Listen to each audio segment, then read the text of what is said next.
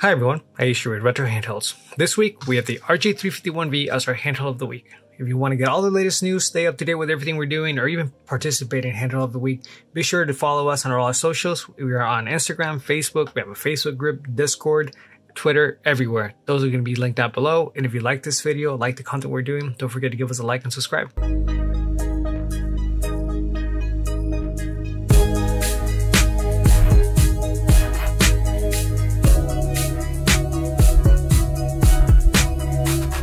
Like I was saying, this week we have the RG351V as our handheld of the week. This is yet another one in the line of 3326 devices, but if you ask me, it's the best one.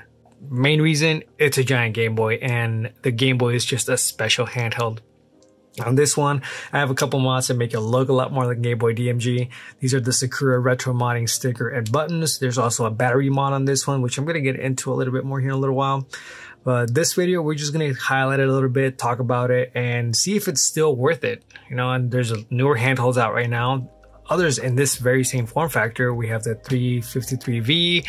There's a 35XX that came out. There's the smaller options like the Mio Mini. So is the 351V still worth it today?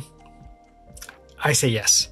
Now, one of the main reasons for that is, again, it's a giant Game Boy. What's not to love about that?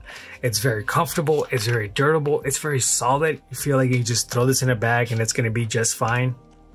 It fits the hands nicely, the buttons feel great on it, the D-pad is great on it. On this one, I'm running Anbernic, which I might actually be switching here pretty soon. We have somebody in the community, Retro GFX, is actually putting out builds of UnofficialOS, which is basically just JelOS. As some of you might know, JelOS isn't going to be putting out any more builds, so somebody stepped up and did that. And as support, I'm just going to go ahead and jump on it too, give it a go. So the OS is going to be changing on this one, but for right now, we're just going to talk about what this can do. Being that it's an RK3326 device, this can play all the way up to some Dreamcast and N64. Personally, I don't really keep those systems on this one. I like this for more of the handheld stuff, you know, a little bit more of a pure retro handheld. I like Game Boy, Game Boy Advance on it, Super Nintendo, all the way up to PlayStation 1. It can do more than that, but that's kind of where I like to cut it off. It could also do some pretty good DS, but there's no touchscreen on this, so I'll save that for a different handheld. But the systems that I do keep on here look fantastic, mainly because of the amazing screen on this handheld. That is one of the big reasons why it's still worth it even today with other options available. It's just the screen is really, really that good. And we're going to get into some comparisons right now actually just to show you how great it is. Alright, now the first game I want to compare here is going to be Super Metroid. Top one is the Retro Pocket 3. This is also going to apply to the 3 Plus because if I'm not mistaken, it's actually going to be the same screen. And one of the reasons I picked this one is because the Retro Pocket 3 has a very, very good screen. So I thought, hey, why not put it up against one of the better, newer devices out there as far as displays goes. And as you can see, both look great. Even though the Retro Pocket 3 has a 16:9 screen, you can see that the actual game display is going to be about the same because they're both running 4:3 content. So I'm going to bring this one up a little bit closer here. So the colors on the Retro Pocket 3 look a little bit brighter, but the actual saturation of them, I preferred on the 351V. Retro Pocket 3 is going to look a lot brighter, but I still think 351V looks great. And the size is about the same on both of them.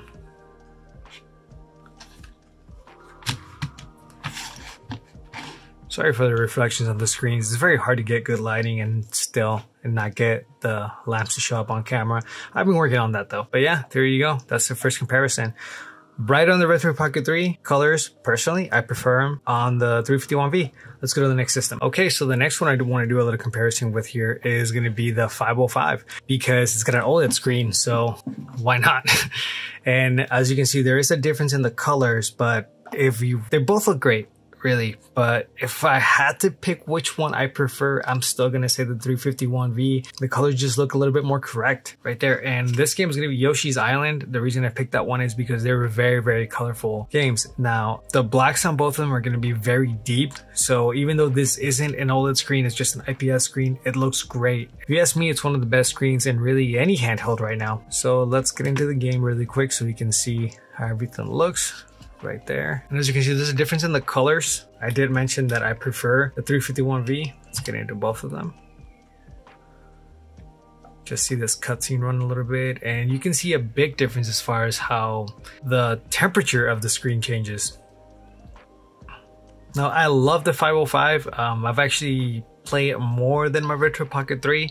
And not just because power-wise, even if I'm playing the same systems like PSP still runs pretty good on the RetroPocket 3, I still prefer the 505. It just feels more comfortable in my hands. But with these older systems, this 4x3 systems, the 351V just looks fantastic. And now one thing I will mention though is it is a little bit bigger in the 505. That's just a scaling thing. You could probably adjust that. But yeah, I still think the 351V screen looks fantastic. There you go. Just a quick little comparison on the screen. Really, any device you throw at this, the screen's gonna hold its own. It looks great. Now, some of the mods that I have in here is Sakura retro modding buttons and stickers. I have an Odroid Go Super battery. Pretty sure I got that one right. So battery life is great on this thing.